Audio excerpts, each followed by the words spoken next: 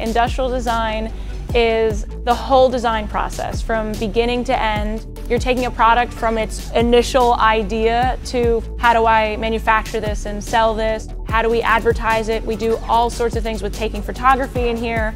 So it's almost like we're designers, but we're also engineers and business majors and anything and everything possible that kind of goes into this whole process.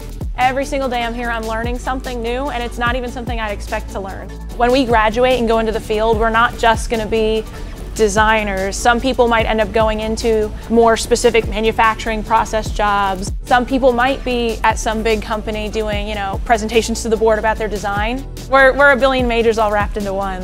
I'm going to be so prepared for the interviewing process and everything that happens when I graduate, just because of all the opportunities I've had here. NJIT makes industrial designers.